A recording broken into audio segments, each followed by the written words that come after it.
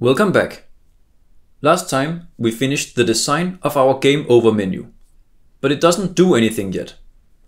In this video, we'll make it display the result of the game, make it respond to user input, and of course put it on the screen. We start by adding a new enum to the UI project called option.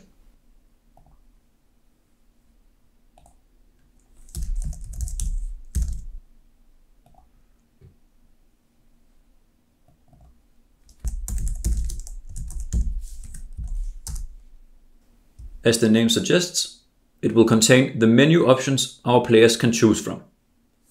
They can restart the game, exit the application, and we'll also need a continue option later. Okay, now let's go back to the code behind for game over menu.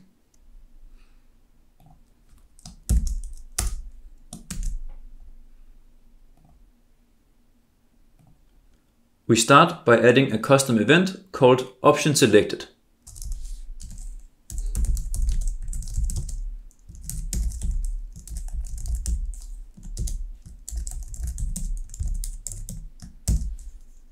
The idea is that the main window registers an event handler for this event. And when a player clicks on either button, we'll invoke the event handler passing in the selected option. If the restart button is clicked, we'll fire the event passing in option.restart.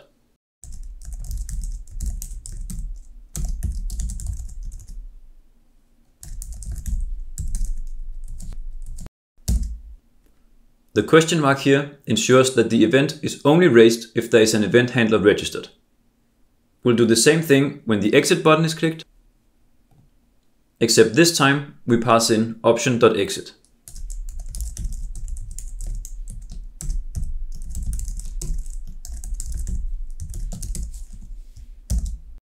At this point, our game over menu will respond to user input, but it also has to display the winner and the reason why the game ended.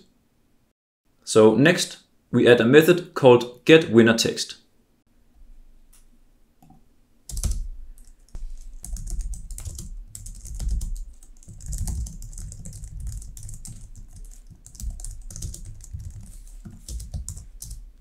It takes the winning player as parameter, and if it's white,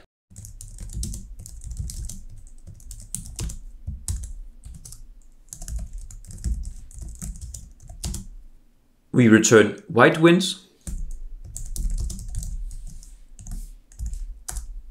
If it's black, then black wins. And if it's player.none, then it's a draw.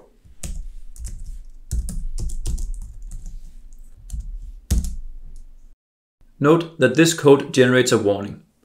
That's because the method could technically be called with a value like this.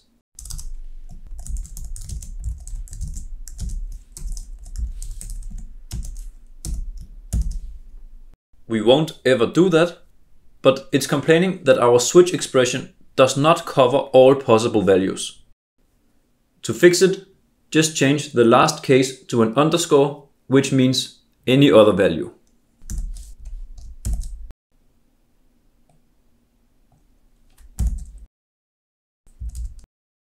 We'll write a similar method for the reason text in a minute, but first we need one called playerString.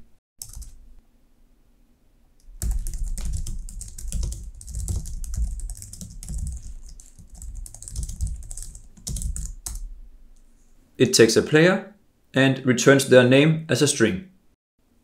If the player is white,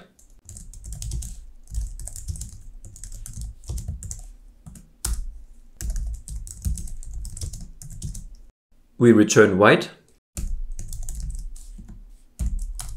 If it's black, we return black. In any other case, we return an empty string. The last case will never be hit, but we'll get a warning without it. Now we can write getReason text.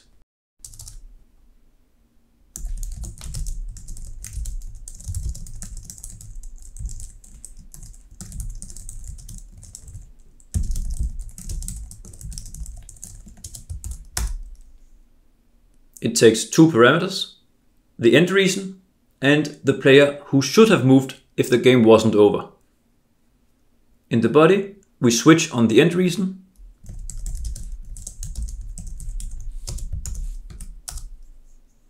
If it's a stalemate,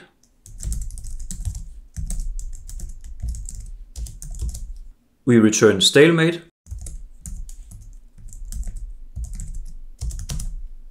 Followed by the name of the current player.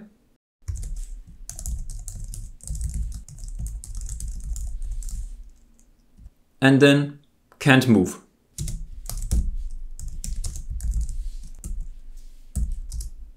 So if there was a stalemate and white couldn't move, it would say stalemate, white can't move.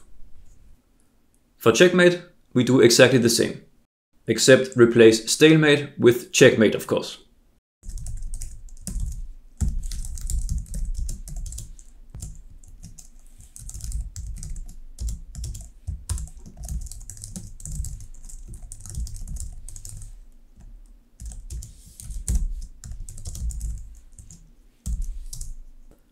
We haven't implemented the 50 move rule, insufficient material, and 3-fold repetition in the game state yet, but I'll include them here for later.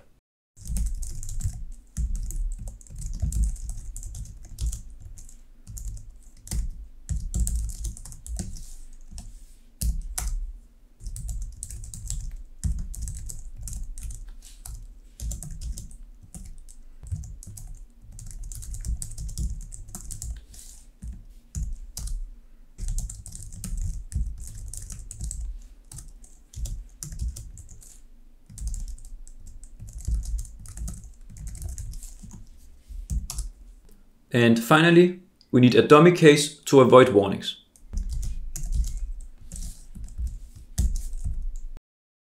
The last thing we have to do in this class is modify the constructor.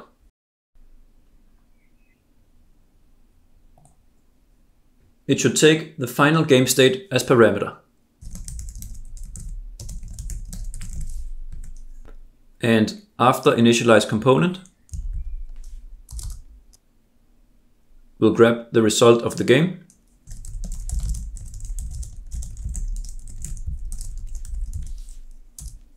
Make winner text display the winning player.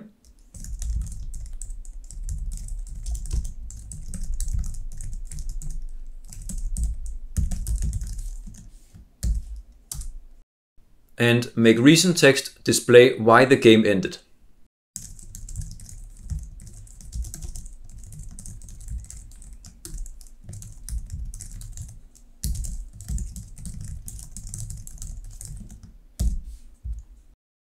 That's it for this class. Now we just have to display the menu from the main window. So let's open MainWindow.sample.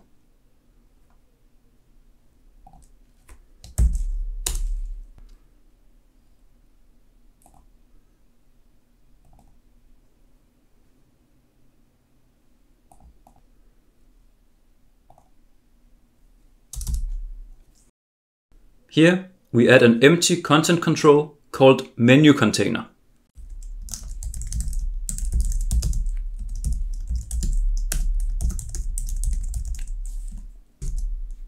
As the name suggests, it will contain the active menu if there is one. Now let's navigate to the code behind.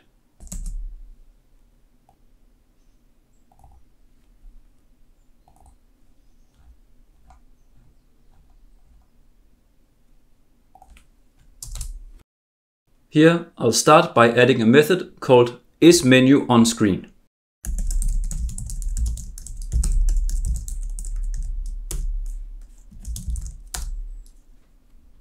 There's a menu on screen if the menu container is non-empty.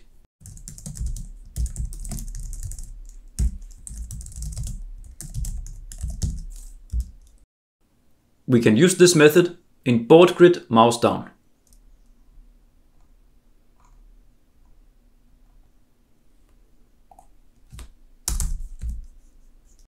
If a player clicks on the board while there is a menu on the screen,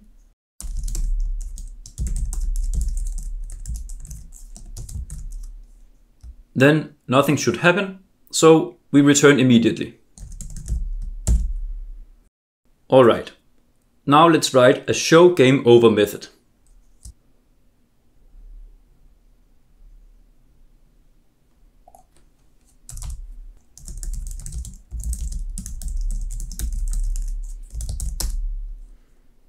It creates a game over menu, passing the final game state to its constructor.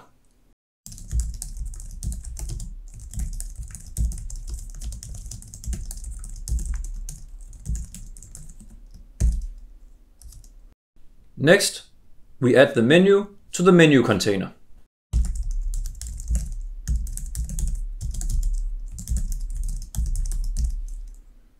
This will make it show up on screen.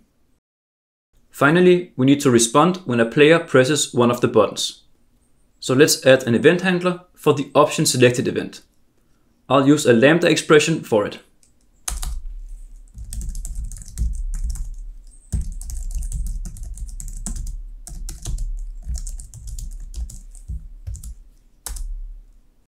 If the players choose to start another game,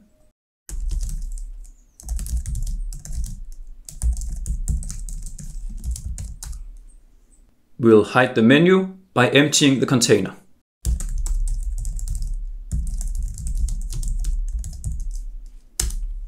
And invoke a method called restart game. We will write that method in a second. Otherwise, if the exit button was pressed, we shut down the entire application.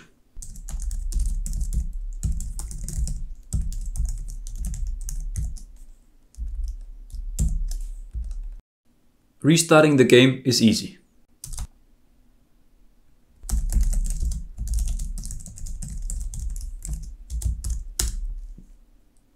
First, we make sure all highlights are hidden. And clear the move cache.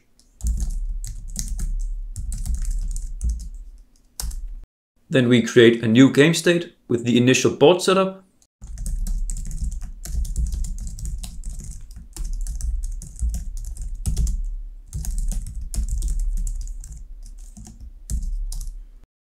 Draw the board.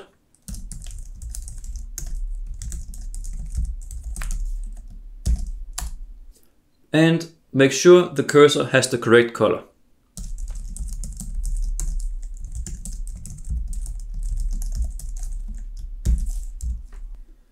All there's left to do now is to call show game over when a game ends. We'll do that from handle move.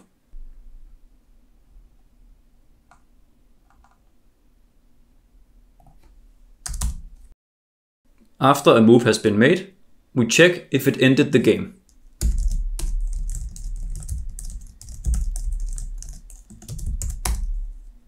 And if so, call show game over.